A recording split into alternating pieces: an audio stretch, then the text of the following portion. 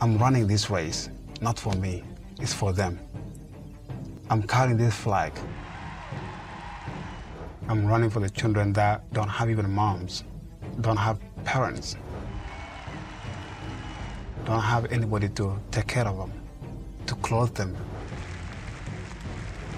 to feed them if they're hungry, to give them a shoe.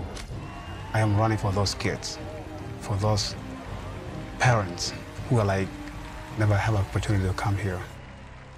Lopez Lomong was born in a small village in Sudan.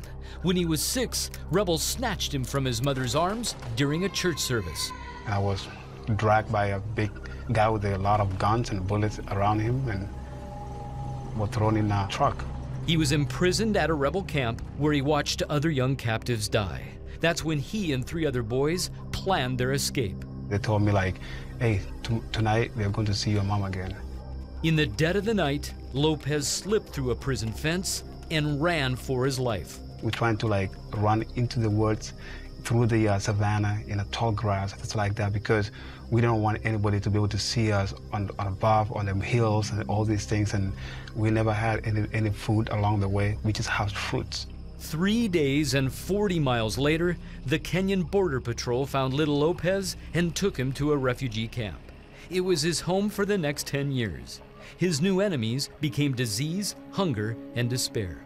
How often were you afraid that you were going to lose your life? I wanted to be, you know, one of those kids who just goes to sleep and never wake up. It's a survival of the fittest. You know, you have to be strong. You have to be able to get that half peel of banana or expired canned food, and we all fighting for that, and that was our life. I'm just gonna go day by day, hour by hour, and I know that God is gonna give me an opportunity, and that's basically what make me keep going. Lopez attended church services. He longed for a deeper relationship with God and wanted to be baptized. During a Christmas Eve service, he made a commitment to live like Jesus. I've been chosen, and God wanted me to carry that cross and follow him, and how Jesus appointed his disciples, called them by name. And that's why I'm doing the God work. He began running the 18-mile perimeter of the refugee camp to meet the kids' self-imposed requirement to play in their soccer games. It served as a distraction.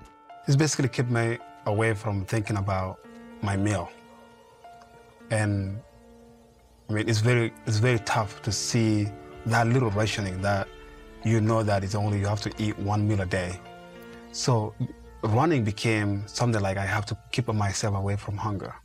When Lopez turned 16, a remarkable opportunity opened. He was among 3,800 displaced kids chosen to live with families in the United States. Robert and Barbara Rogers became Lopez's American parents as part of the Lost Boys of Sudan program. I'm so blessed to be in this country. Me and my mom went to shop for school supplies, to have that backpack, to have that pencil, crayons in my backpack at 16 years old, so that I can be able to write something I remember afterward. It's just incredible. Lopez graduated from high school in nearby Tully, New York, where he ran on the track team. He earned a scholarship to Northern Arizona University and became an American citizen. He qualified for the 2008 Olympics in the men's 1,500 meters and carried the U.S. flag in the opening ceremonies. Lopez won his first national title a year later at the 2009 USA Outdoor Track and Field Championships. He competes year-round internationally, never forgetting the thousands of remaining lost boys of Sudan still searching for homes. Now I'm running towards something. I'm running towards something to be able to give back to those kids, to give them opportunity, to give them that light, for them a future. You went to the United States and you told your story. Basically, now you rescued all of us. God put us here for the reason, and put me here to survive all these obstacles that I went through for the reason. Basically, to go out and help. Lopez lives and trains in Portland, Oregon. He authored the book Running for My Life to raise awareness of the plight of displaced children in southern Sudan. Put everything in God's hand and follow what your heart and God relationship tells you to do. We all have different things that go through our lives. We're all racing in our hearts in different ways. We all have things that we need to overcome. You just have to like step on that line and race. Get there, call God and say, hey, I'm here. Save me, forgive me. That's the race that we all need to do. Lopez won at the 2014 USA Indoor Championships and is training for the 2016 Olympics in Rio de Janeiro. The Olympic 5K runs 12.5 laps. In the first 6, runners share pacing and positioning. The next 4 require perseverance. But it's in Lopez's last lap and a half when he prepares to strike. Then, in the final straightaway stretch, the focus is his alone.